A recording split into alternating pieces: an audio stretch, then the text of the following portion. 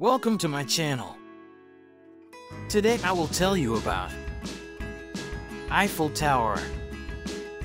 Today, it is impossible to imagine Paris without the Eiffel Tower, and most Parisians have at least learned to tolerate it, if not love it.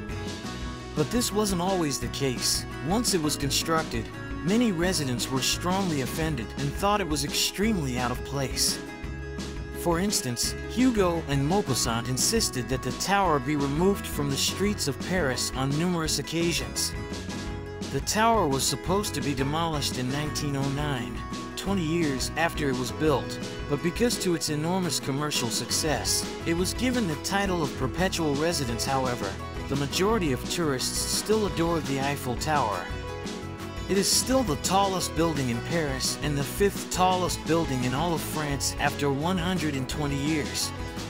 Despite its enormous size, the tower weighs less than 10,000 tons overall, presses the ground with a force comparable to that of a person sitting in a chair, and would only be 6 centimeters tall if all the metal inside it solidified into a single block.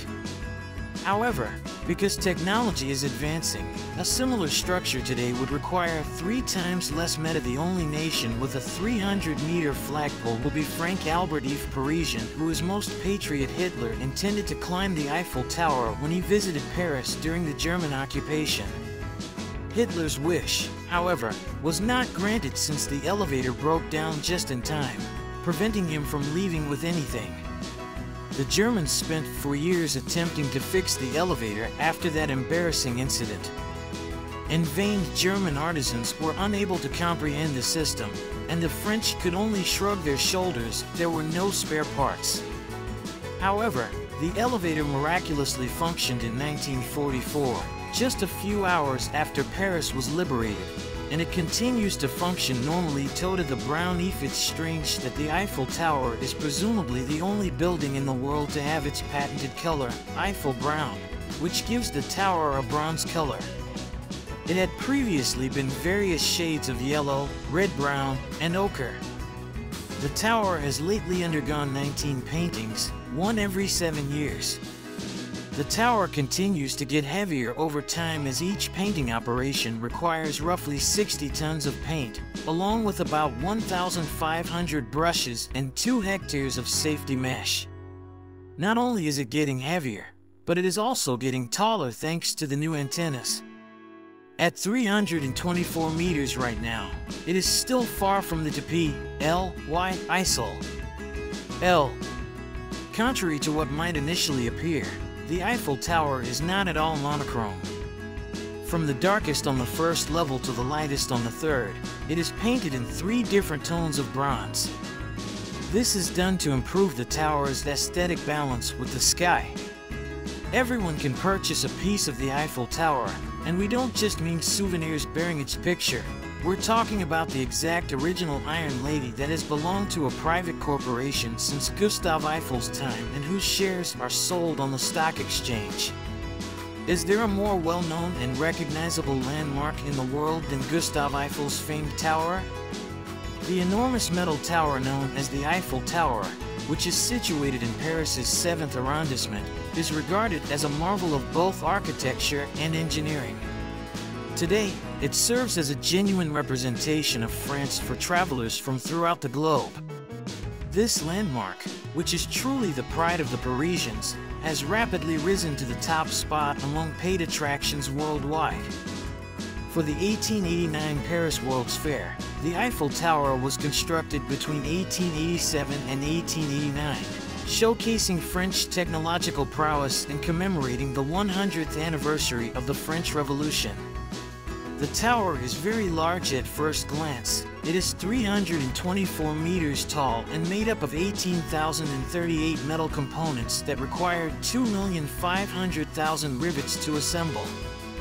There is no disputing the Iron Lady's magnificence. The Eiffel Tower held the title of world's highest skyscraper for a considerable amount of time before the Chrysler skyscraper in New York City was built there in 1930. One of Paris' most breathtaking views draws long lines of tourists. The view of Paris's buildings and tourist sites is stunning from the tower's 2nd floor.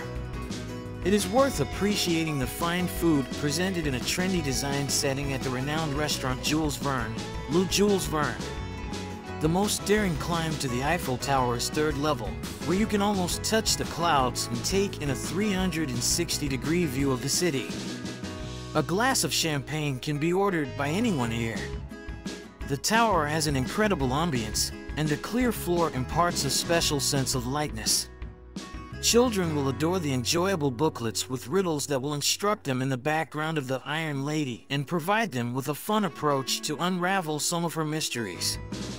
For 5 minutes at the start of every hour, until 1 in the morning, in the evening, the tower is changed with golden illumination. The Champ de Mars, which affords a striking perspective of the tower itself, is located at the base of the Eiffel Tower. You can stroll around here or actually have a picnic. The Maison des Invalides, another famous site in Paris, is not far from the Eiffel Tower. From Berghackheim station, you can travel on foot, on bicycle, by boat, by bus, or by subway to get to the tower. Throughout its history, the Eiffel Tower has also seen some bizarre events, such as a mountain climber in 1954 and 2 Englishmen using his parachute in 1984. A journalist rode a bicycle down from the first floor in 1923. Even if it had a bumpy start, it is now well acknowledged and belongs on the list of icons of Paris. Subscribe and like my channel. I'm happy to try for you. See you in the next video.